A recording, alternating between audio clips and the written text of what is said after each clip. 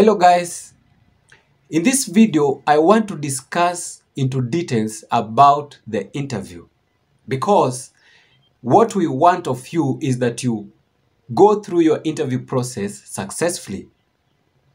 I'll speak of very major and key points regarding the DV lottery interview. And the very first major point is that in your second notification letter, it will contain the destination of your interview. It will state the address of the embassy or the consulate for your interview. And in that destination details, you'll also see the time of your interview and the date of your interview.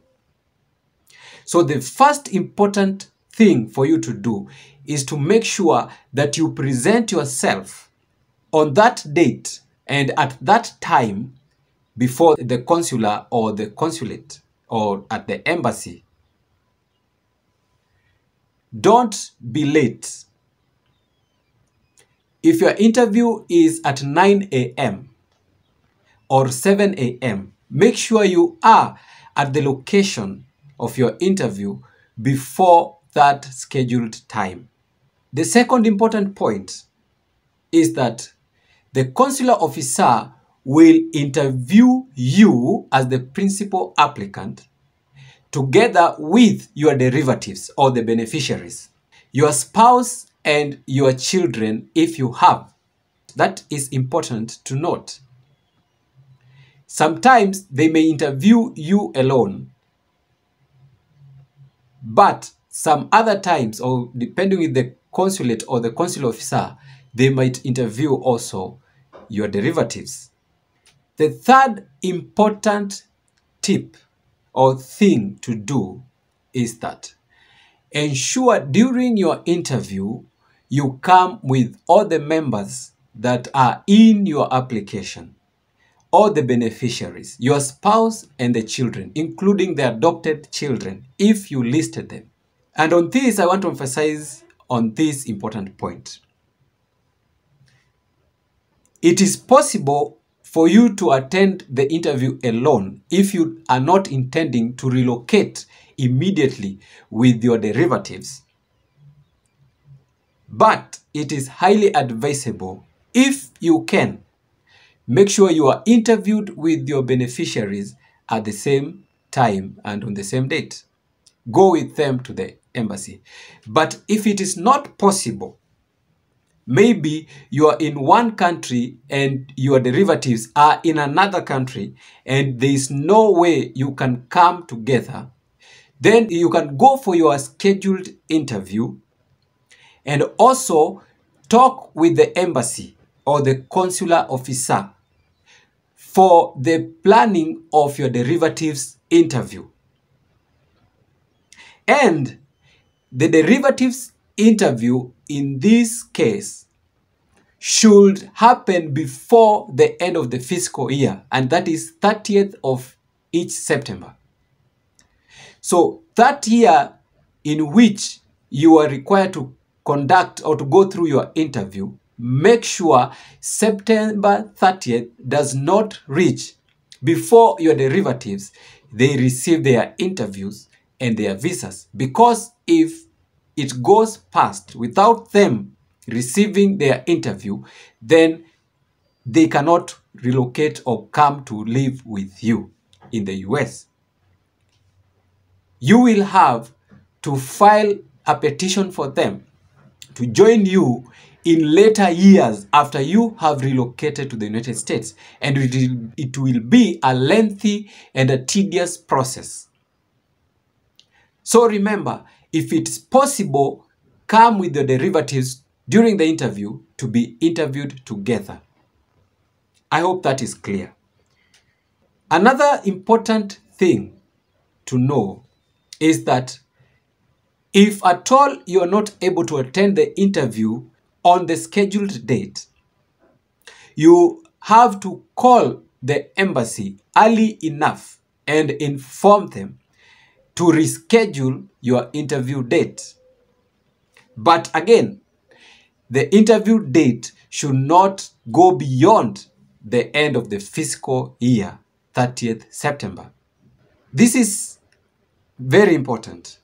Note that in some countries, the visas are exhausted or get exhausted before the end of the fiscal year. So for you to reschedule your interview to a later date might be very risky. With that, I want us now to discuss on the important documents that you need when you attend your interview. And the first important document to come with that you should not leave behind is the appointment letter, the second notification letter. You print it and come with it to the interview as a printed document. The second one that you should not leave is the DS-260 confirmation page. And I will show you this document. This is the confirmation page that you're supposed to print for the DS-260 and present it during the interview. The third document that you should not leave behind are the passports, both for you as the main applicant and the derivatives, the beneficiaries, the spouse and the children. Don't leave them behind.